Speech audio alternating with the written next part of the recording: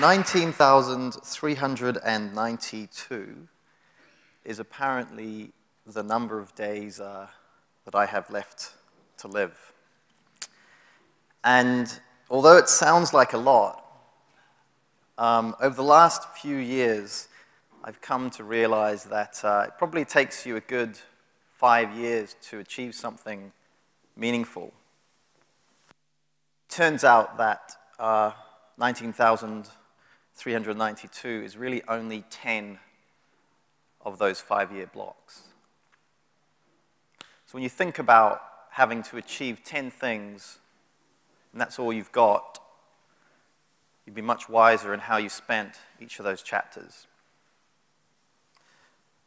I'm going to talk today not so much about our story, but about how I spent my first 2 chapters, and really more about how that experience changed the way I view the world and changed the way I view New Zealand. The story really starts when I was 14. I started my first company, but I didn't really get my first proper start until 2001, when I left my job. I had a job once, and started the Hyper Factory. Before I knew what the Hyper Factory was, I spent several months in a row trying to imagine the future. And in my apartment in Anzac Avenue, I would plaster the walls with brown paper, and I would spend all day and all night until 2, 3, 4 in the morning reading magazines, books, the web, videos, anything I could get my hands on to understand where the future was going. I would take those lessons and scribble on that brown paper and put sticky notes everywhere and sit back and try and connect the dots. 3, 4 months went by, and my parents, flatmates, and friends pretty sure I was going a bit crazy. And this was before A Beautiful Mind, which would have made them certain I was going crazy. The question soon became, what exactly was I looking for? What I was looking for was patterns. I was looking for patterns that would create or disrupt industries and have profound impact on the future of them. I was looking for patterns that would create greenfield opportunities in the hundreds of millions, if not billions. And I was looking for patterns that would be growing rapidly and scale by hundreds of % a year for a decade or more. And lastly, I was looking for patterns that I was willing to invest maybe 1 or 2 of those chapters of my life in. So the Hyper Factory was born on one premise as a result of the intersection of many patterns. The first pattern was the decreasing cost of computing processing power. The second pattern was the increasing mobility of society. The third pattern was the decreasing cost of mobile devices. And the fourth pattern was the marketing world's movement from a history of broadcasting to a future of interactivity and personalization. The premise was that the mobile phone or the mobile device would be the most powerful communication device ever to have existed. And the Hyper Factory was going to be built around helping organizations and brands understand how to use that medium. So we set up shop in Auckland, and we grew relatively rapidly after the first year or 2 of everybody saying no. And when we had a bit of confidence, we then went overseas and started opening up offices in far too many places and doing far too many things wrong, but that's a different story. We ended up in Hong Kong, Shanghai, India, Sydney, LA, New York, Chicago, San Francisco, basically anywhere I liked and thought we should be. And the business went really well for quite a while. We raised some money, and we accelerated everything that we were doing. In the worst year in the history of the century to choose to accelerate, 2008, and we ran straight into September 2008, just as we were ramping up the hardest. Overnight, we couldn't really see any revenue past about 30 or 60 days, which became a very, very scary prospect.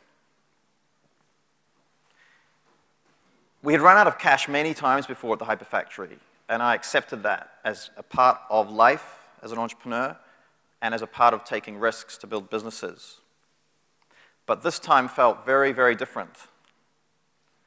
I genuinely didn't think that we would be able to find capital or solve the issue, and started to get used to the idea that after 7 or 8 years and a lot of work, maybe the story was going to come to an end. Over December and January, as I got used to this concept, preparing for the worst,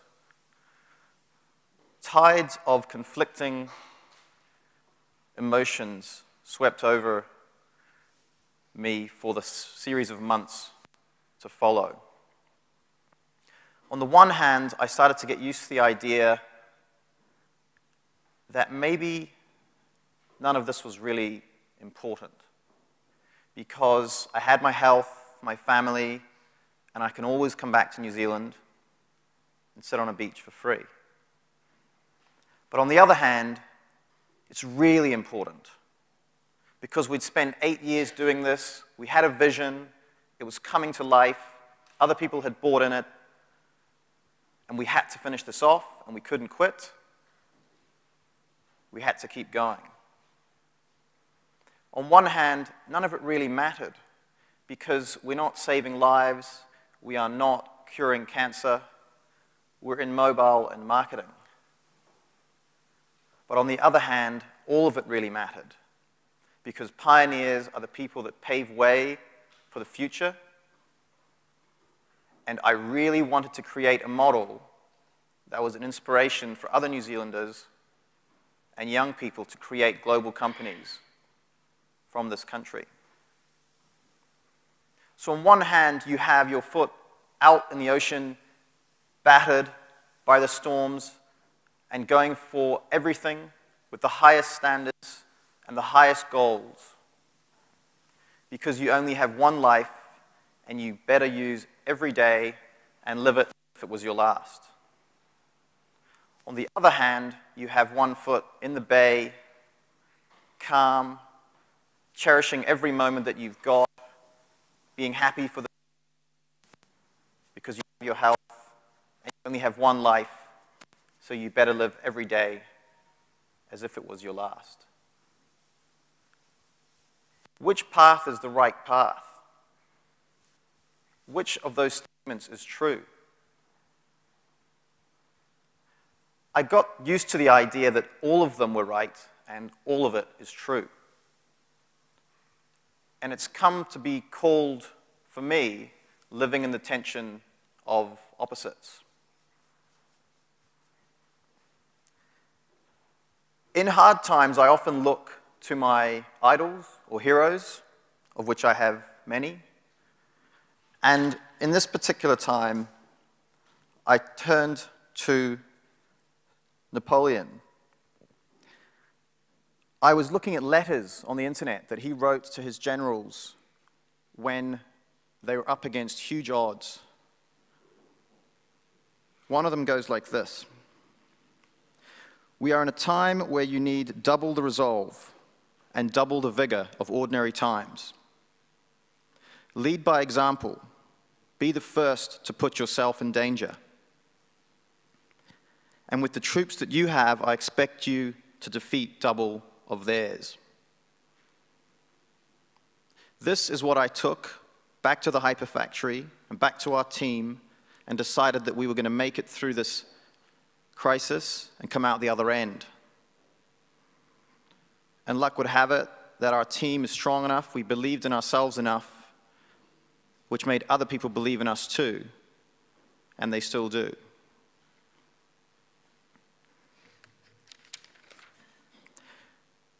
I feel that at 30, having to go through that, facing the prospect of starting all over again and losing everything, made me question my values and what I was doing with my life. But I feel blessed that I had to experience that, staring down the barrel of failure, because it played a large role in changing the way I see things. When I was 21 and starting out, I was aspiring to be an entrepreneur because I wanted to build businesses. And I wanted to make a living, I wanted to make a mark, and I really wanted to make money. 10 years on, after this period, I started to see things very differently. And I started to see entrepreneurship as one of the greatest assets of society to make the world a potentially better place.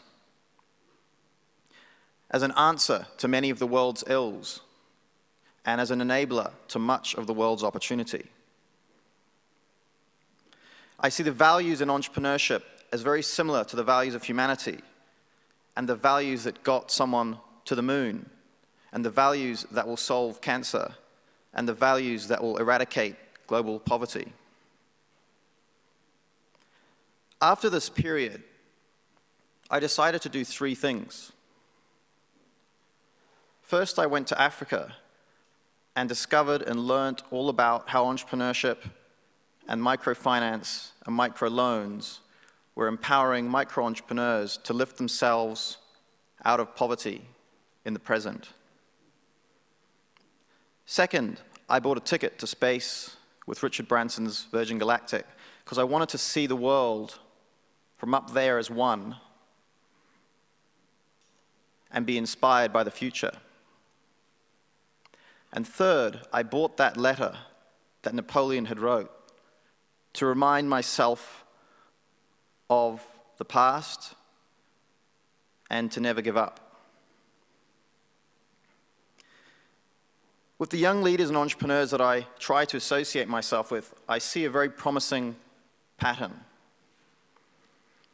That of one where they weave into their lives a social element of good and a general interest in the progress of the world, along with their entrepreneurship and commercial ambitions. It's no longer cool enough to just be in this to make money. There needs to be a purpose larger than oneself and a cause. This interest has really driven my interest in what are the levers that move the world forward. And as a byproduct of that, what moves New Zealand forward? There is a really scary pattern emerging in New Zealand that has appeared over the last few decades and has resulted in an invisible crisis. The cracks of this country have been appearing for years and been patched up, with a nation built on pillars of the past and a total lack of investment in the foundations of the future. Our GDP and our wealth and our income has been dropping for the last 40 years, steadily, compared to the rest of the developed world. Our GDP per worker is around 80,000, compared to Denmark's 180,000 and Australia's 140,000. Our highest earning industry, the dairy industry, generates $300,000 in revenue per person.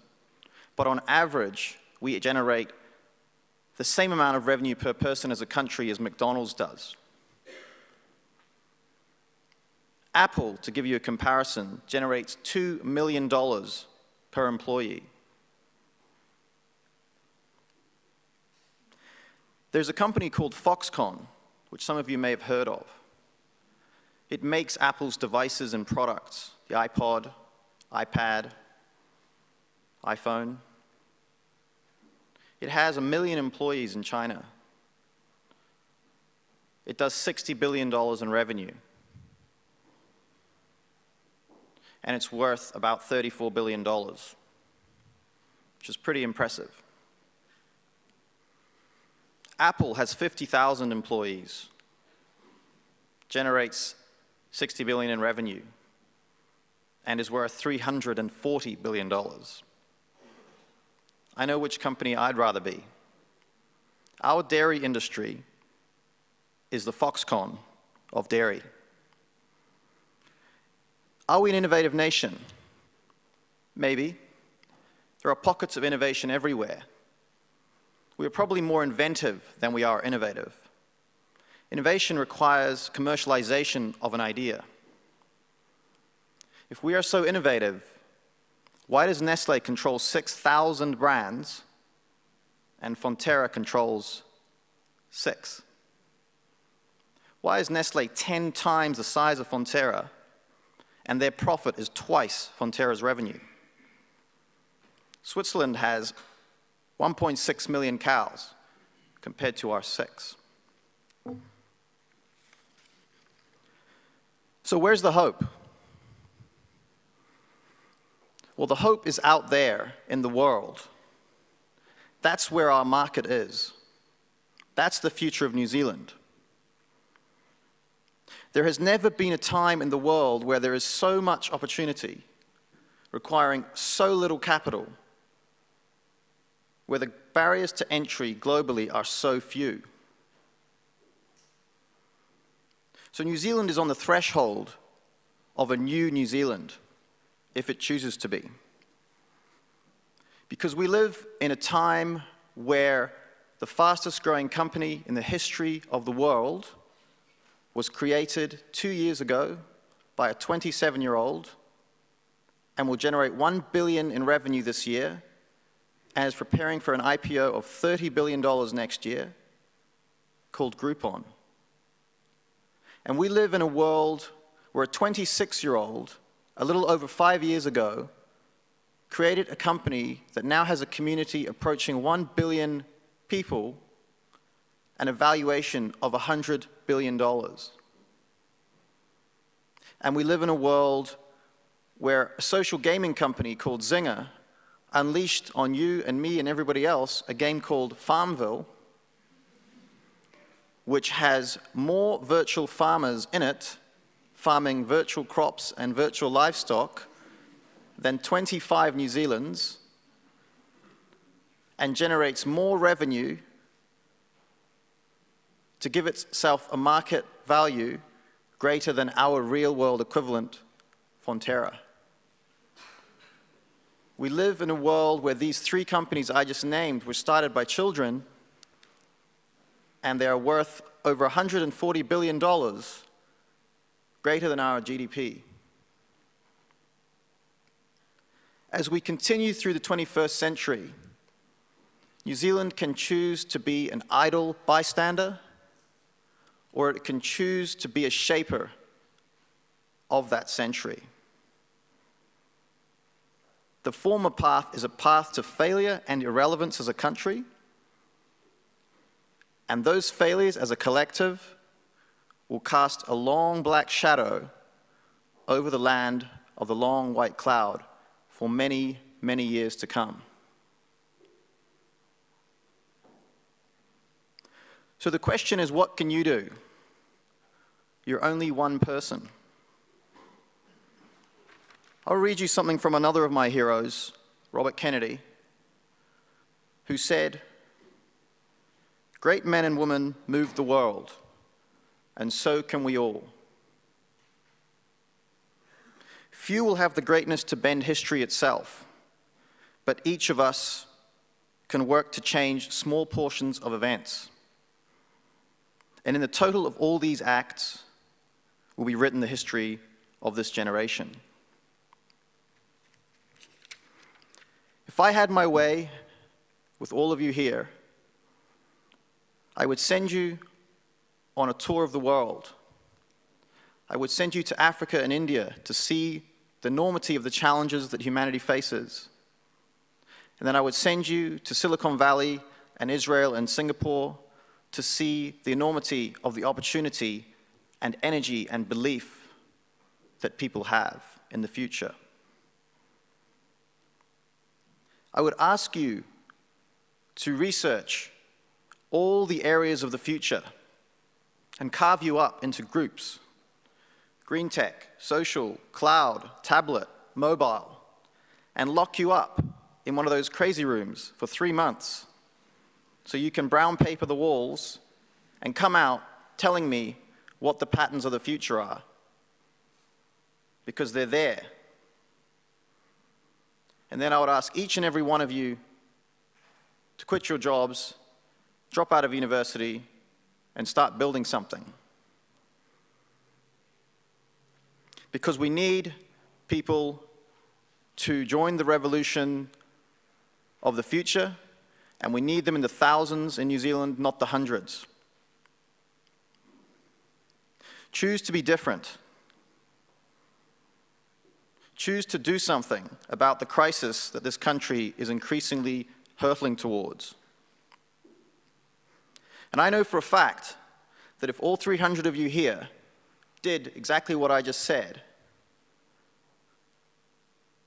that there isn't really a group of 300 people anywhere else in the world that has a better chance than you of succeeding, that 3 of you are likely to have succeeded beyond your wildest imaginations and create significant corporations or organizations or technologies or innovations that change the world and move us forward. 30 of you will have built something to be proud of and something that you never expected you could have done. A big chunk of you will have failed, but will start again and eventually succeed. The rest of you will quit and vow never to do anything as crazy as that again. The question is, are you crazy enough to believe you can be one of those 3?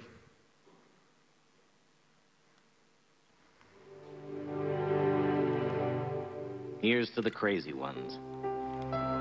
The misfits, the rebels, the troublemakers, the round pegs in the square holes, the ones who see things differently.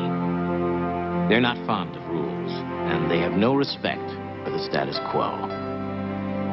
You can quote them, disagree with them, glorify or vilify them, but the only thing you can't do is ignore them. Because they change things. They push the human race forward. And while some may see them as the crazy ones, we see genius.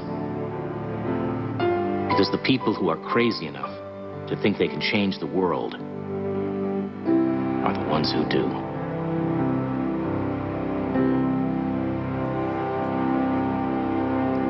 Thank you.